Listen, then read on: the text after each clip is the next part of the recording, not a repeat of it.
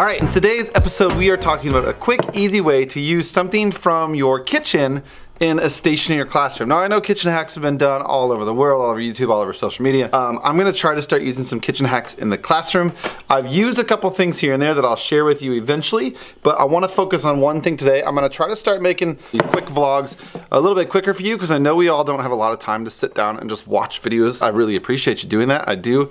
This thing is right in my head. I love it that you want to take the time to watch me on your computer or whatever, but I'm going to make it quicker for you so you can watch and go do, and watch and go do, and then you can get all this stuff in your classroom anytime you want. I want to back it up a little bit. I'm using some centers in my classroom that I've used before, I've talked about before, from my friends Kim Adsit and Deanna Jump. Their packs are on Teachers Pay Teachers called Centers Made Easy. They are phenomenal packs that will have your kids doing independent centers in no time at all. You can check out that product here. I'll link it down there below. This is what it looks like on Teachers Pay Teachers if you want to see it. I think they have 9 units right now. I am on unit 4. I'm using unit 4 right now on my stations. And the thing I love most about these, like I said, is that they are completely independent centers. Independent centers that you can set up with the kids that they can do on their own while you're pulling small groups over your table to work. And it has really changed the way that I do small groups in my classroom. It has. It's made it so much easier to get small group work done. Well, one of my favorite games in this pack, see, the thing about these packs is they repeat a lot of the same games, but they change the skill. So you never really have to reteach the game, you just change the skill. And one of those is a game that they call Spin and Dab. And Spin and Dab is one of my favorite things to do because the kids love to use Duo-Dot markers or little bingo dabbers, which makes it even better.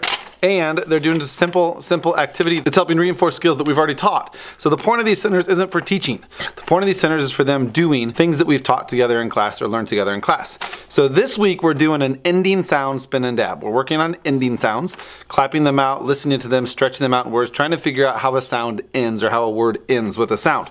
And we're working on the sounds G, T, and N. So on this page that the kids get, they have practiced stamping picture the end with G, T, and N.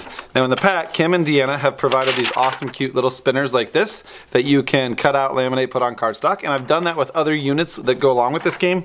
But my spinners are either 1, getting lost, or 2, getting broken, or 3, I've got a lot of kids this year whose little hands can't manipulate these little plastic spinners all that well on top of his piece of paper and spin this and hold the paper down and all that. So they do work great. If you have these in your classroom, this is what this is meant for. You put the spinner on top of there, you spin it, they land on it, whatever letter they land on, they dab it or Duo-Dot it on here. Easy, simple game that practices those skills, reinforces those skills. So due to that having with the spinners, I came up with a new idea. I had something on my desk that I was using as an organization tool, but it was taking up way too much room. So I decided to take it off. And that thing is one of these spinners. What do they call these? A Lazy Susan, right?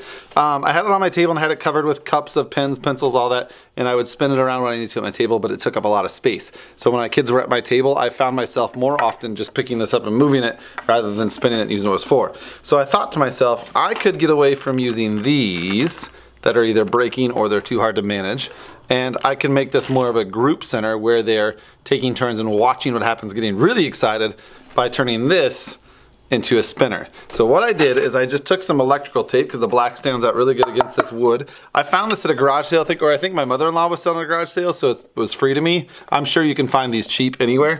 But all I did was put some black electrical tape on it. We threw some black electrical tape on the table. I labeled the table with the letters we're working on. And now, I set that in the middle of the table like that, and they're gonna spin that spinner to see what letter they land on.